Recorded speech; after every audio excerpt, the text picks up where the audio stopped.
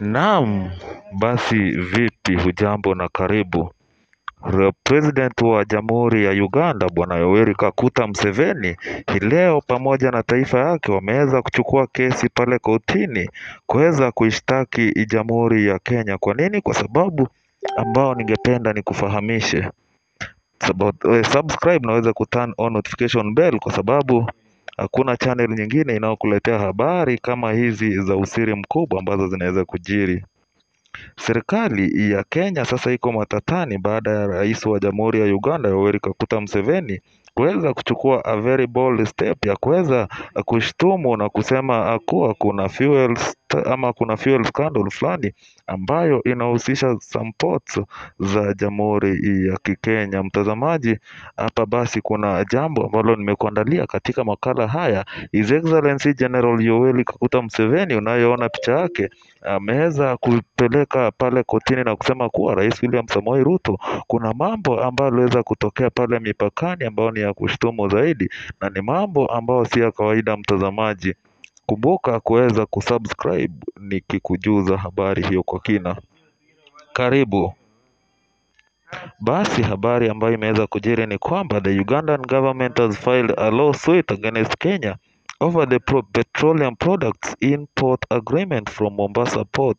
Uganda via its Attorney General alleges in a complaint that was given there. Uganda via its Attorney General alleges in a complaint filed at the East African Court of Justice that the Kenyan government has blocked EPRA from granting them a license to import oil from Uganda from Mombasa to Uganda. Mtazamaji, habari hiyo ni habari mbaya zaidi kwa sababu unajua, unafahamu kuwa nchi ile inayofahamika kama Uganda, it's a landlocked country na haina access to the sea. Kwa hivyo ina rely kwa nchi ya Kenya ili waweze kupokea mafuta, jambo ambalo Wakenya waliweza kuwablock na Uganda, na Uganda tumeweza kuona wakichukua shocking move ambayo imeongozwa na rais wao pale Yoweri Kaguta Museveni, huku pia akituma onyo kali kwa Kenya. Kumbuka kuwa ameendelea kufanya na kusema kuwa serikali ya Uganda haiwezi kuwa na uhusiano mwema na Kenya kwa sababu ambazo ningependa nikusomee.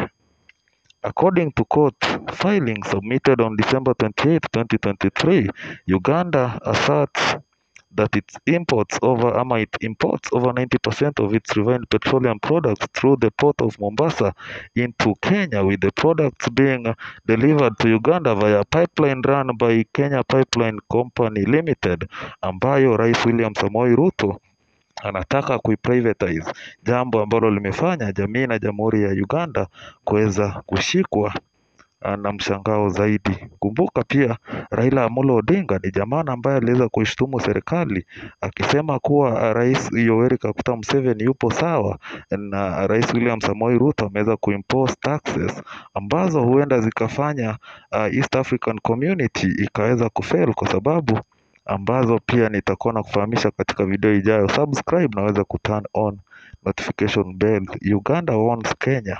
Nitakuwa na kuletea ujumbe ambao hata hivyo rais wa Jamhuri ya Kenya William Samoei Ruto ameweza kutuma katika mitandao, ambao imeweza kushangaza watu wengi.